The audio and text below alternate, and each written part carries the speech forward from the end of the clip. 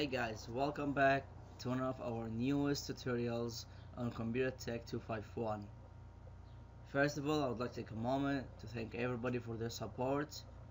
And yeah, so today is Monday, and as we all know, Monday means Windows 8 problems.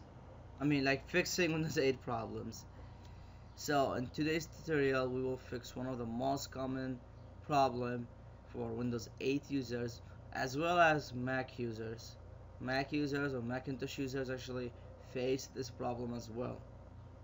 And this problem is when you open Photoshop and you're working, and if for some reason you would like to undo a couple of things and go back, um, the Photoshop just crashes down. Yeah, basically just crashes down and then doesn't let you open it again at all. Even if you close it and try to open it again, it won't open till you uninstall it and then reinstall it. But hopefully with this tutorial, you will not have to uninstall and reinstall.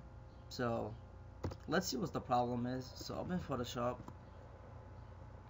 I'm going to demonstrate the problem and create a new file, no matter what dimensions, get a brush and just play around. Okay, wherever. Alright, now if I would like to undo something, yes, I could press on Control Z from my keyboard or Command Z if you're a Mac, and it still undoes, but undoes only one action.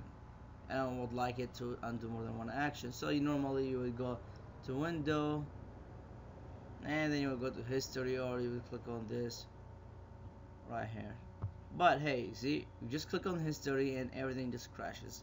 Now try to open it one more time, it doesn't open at all. It's minimized down there, but when you click it as many times as you click it, it's not gonna open. So let's try to terminate it. Right click and then close the program, close window. Would like to save? No, I don't want to save. And now let's try to open Photoshop again. Enter. See? That's what I'm talking about. Now Photoshop opens, but actually the only thing it shows is the history window, which we don't really want no more. And Photoshop is down there. As soon as you click it, then they're gonna come up. And this problem is very common with Windows 8 users and Mac users. And I'll show you a really quick trick you could do to fix it. Terminate Photoshop or close it. Go back to start and be ready. For Windows users, you will have to press on Alt, Control, and Shift. For Mac users, you're going to press Alt, Command, Shift. And don't press it now, but as soon as you open Photoshop, just press it once. You don't have to keep holding it or keep pressing it. But make sure you do that before the window or the, how you call it, the splash screen comes up.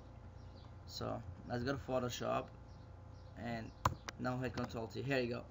Now when you press that, if you succeeded with pressing it on the right time, you should get this message box. It says delete the Adobe Photoshop settings file, and you will have to say yes. And now you're good. Photoshop just opens. And everything's fine. And just for future, if you would like to undo more than one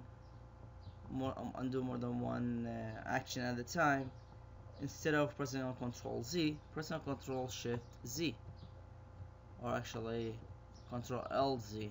Yeah, Control LZ, and it undoes everything. You don't have to go back to history and do it. Control LZ, and that's it. You're good. If you like this trick and you like more of that, please subscribe and give it thumbs up and share. Thank you so much.